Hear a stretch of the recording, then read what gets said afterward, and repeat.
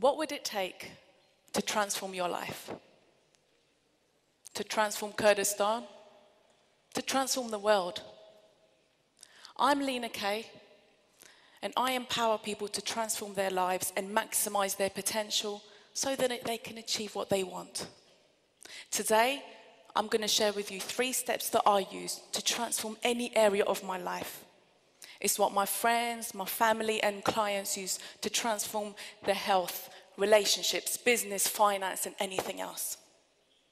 I'll also share with you why it is relevant in Kurdistan today. But first, I want to tell you a story about a little Kurdish boy who's a refugee. Born in Erbil, the doctors told his mother that he had died in her belly and that he will be stillborn. His mother gave birth, the doctor announced him dead and walked out the room. A nurse came in, slapped him a few times, and he started to cry. A few years later, when Saddam was bombing the Kurds with chemical warfare, the little boy's family decided to flee to Europe. They went horseback through mountains, they were smuggled into Iran, and eventually end up in London as refugees of war. He went to school, college, university, and by that time his family were working class and weren't the wealthiest, so he got a part-time job while he was in university, because London is one of the most expensive cities in the world to live in. The company he was working for saw leadership skills in him. They offered him money to leave university. He did. He managed 10 gambling establishments in London, and he'd done that for several years before he moved on to business banking, and again, they saw leadership skills, and they promoted him to be team leader. Everything looked good on the outside, but on the inside, there was a storm brewing. Have you ever put a smile on your face when on the inside there's a storm? Turbulent relationships with his family led him to be thrown out.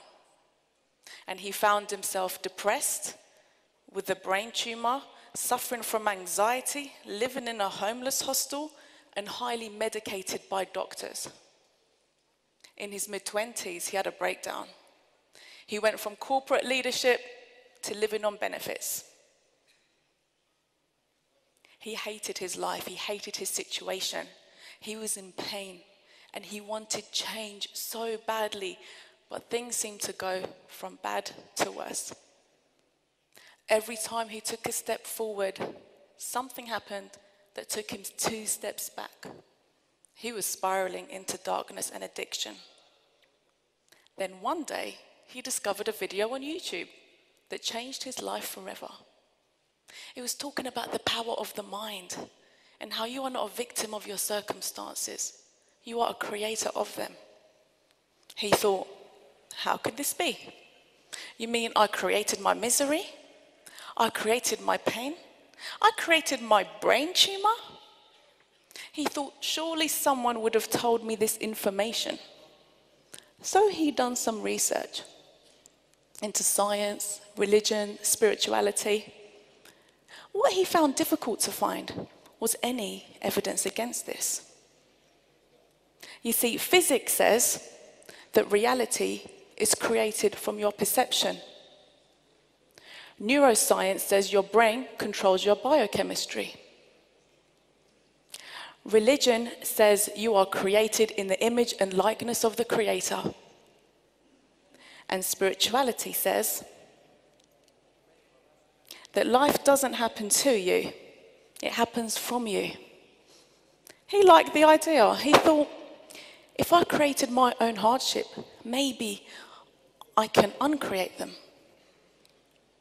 Against the advice of the doctors, he decided to come off the medication and he started to self-heal. What does this mean? It means he was able to create better results in his biochemistry using his mind than the medicated drugs. He got better. He repaired the relationships with his family. He replaced his television with books. and he improved his relationship with money. See, no one told him the most powerful knowledge that helped him change his life. Not the education system, not religion, not the government, and nobody around him. And now he discovered this powerful truth. He wanted to share it with everyone he could. He trained, he coached, and he helped other people to develop who they are so they can achieve what they want.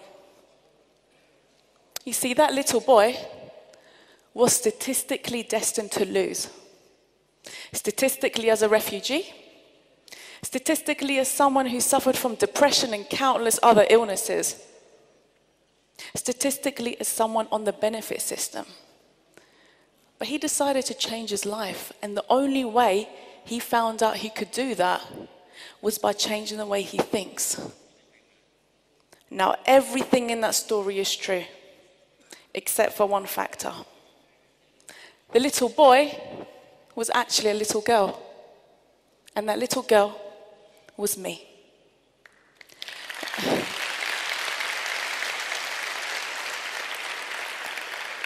In the process of my own healing, my father was diagnosed with Alzheimer's disease. In the last 5 years, he's forgotten how to read, how to write, how to clothe himself, feed himself, and he's forgotten who his wife is, as well as his 3 children. I remember a friend told me years ago, people don't really value their minds until they see someone who has lost theirs. Let me ask you, do you value your mind? Because it's the most powerful asset that you have. In my process of healing and transformation, I use the following 3 steps. And they work for me, they work for my clients. This is where you can get some substance from this talk and you can relate it to your life. I could talk to you for the whole weekend just on step 1, but we don't have that luxury of time. So, step 1 is focus and attention equals creation. Most people, they lose right here on step 1. Step 1 is so important for you to focus on what you want. What is your dream? What's your vision? What's your goal? And stick to it. This is not the time to get practical. People, they think, oh, I'd love to have this, I'd love to do that, but how am I going to do it? Or they talk to someone, and someone talks them out of it. Don't be practical in step 1. This is just about focusing, clarifying what you want. Make sure you write it down. Get very specific on what you want. Because the brain will give you what you want.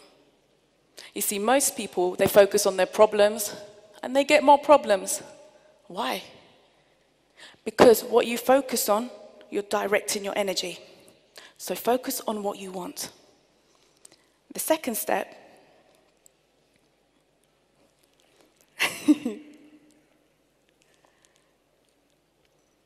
okay, your ideas are very, very powerful. Please do cherish them, because ideas change the world. Everything on this planet, besides nature, was once an idea in the mind of a human being.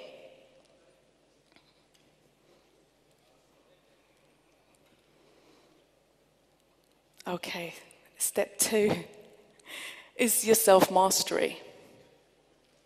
What do you believe about the things that you want? Because you see, life doesn't give you what you want. It gives you what you believe. If what you want is here and your belief is here, life will give you this every single time. So self-mastery is about knowing, how do you feel? What do you believe? Because you are designed...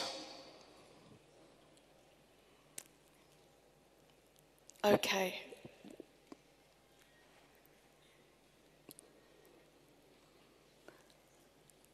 Your clicker, guys. Okay. You're designed to win, but you're programmed to lose. It is so important what you believe in. And your self-mastery, only you can do that. I worked with a woman. She had a lot of pain in her knee.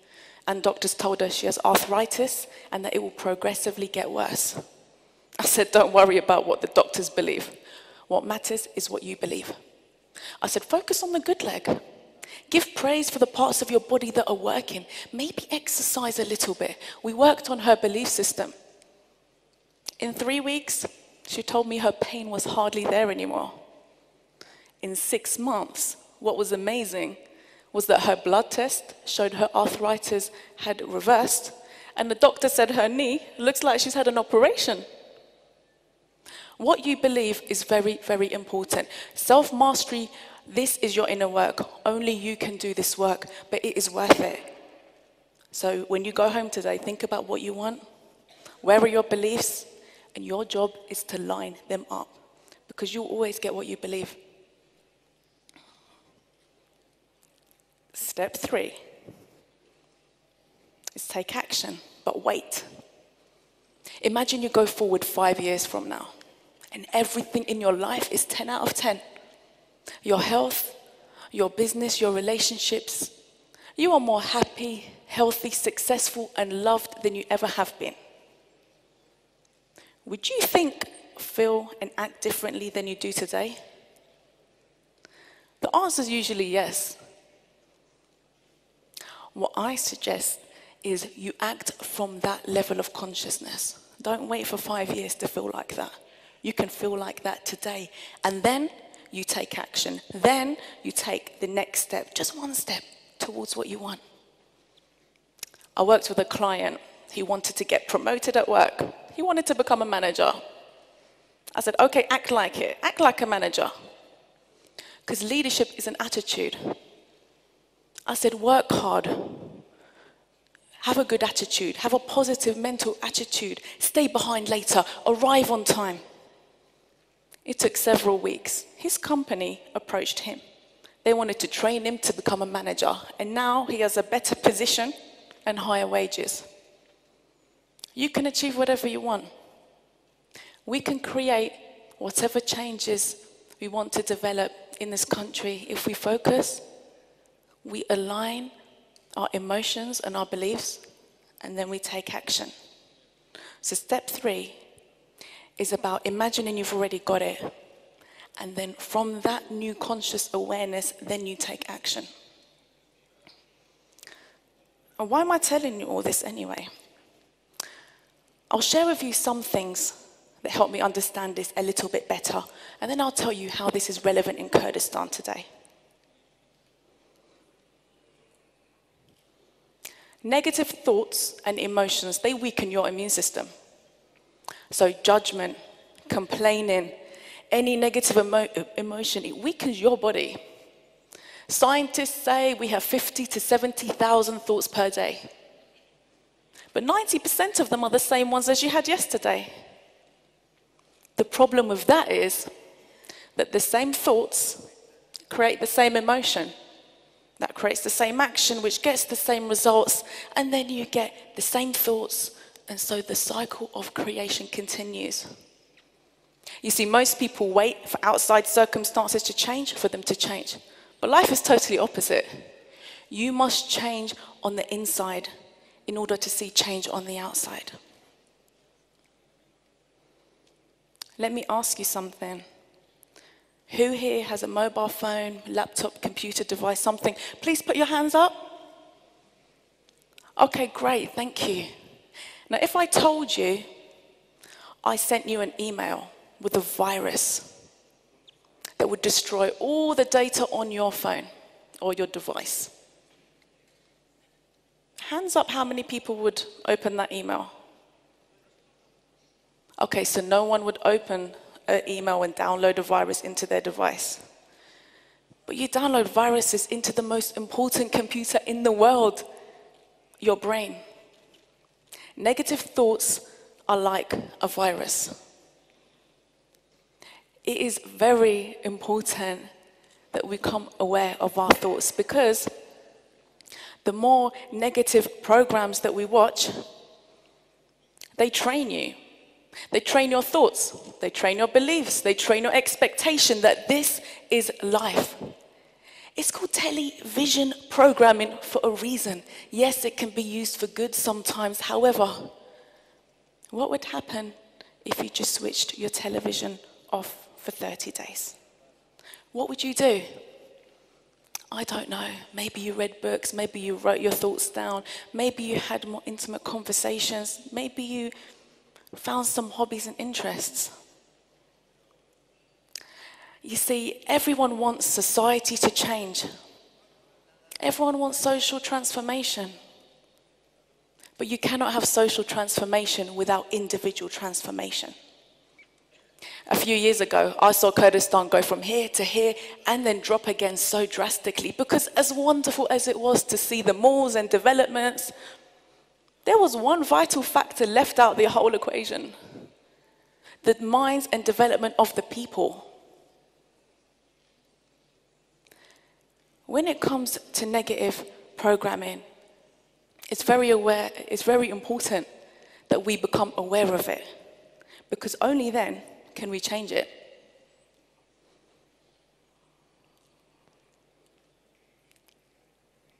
Bear with me. Okay. Look, the history of Kurdistan is as rich as the land. You know, from waterfalls and mountains to oil and flowers and pomegranates and natural springs, and the list can go on. We know where Kurdistan has been. We know where Kurdistan is today. But where are we headed? And who gets to decide? What would happen if there was a transformation in the hearts of every man and woman? A revolution of self-transformation and self-development, because self-education is the most important type of education. What would happen? Because is it right that more people know more about celebrities and singers than they know about their own body and their brain?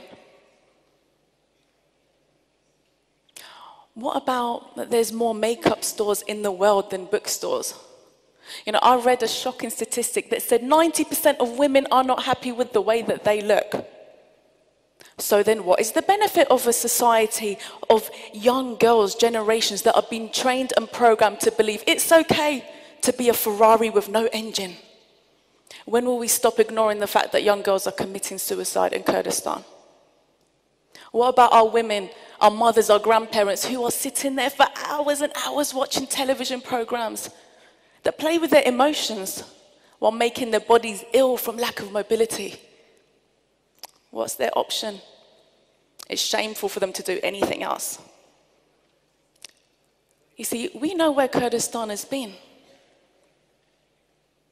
But who gets to decide the future? Something has to change for things to change. The world is in two extremes.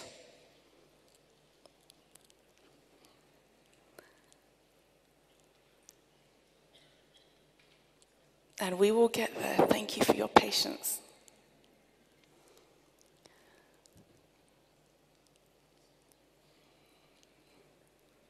That's why it's good to go first. Thank you. It's not working, guys.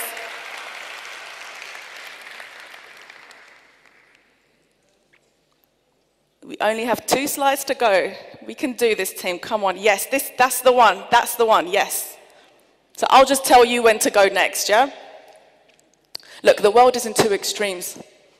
Extreme poverty, extreme destruction, extreme disease. And then extreme abundance, opportunity, and interconnectedness like we've never seen before in the history of this planet, thanks to technology.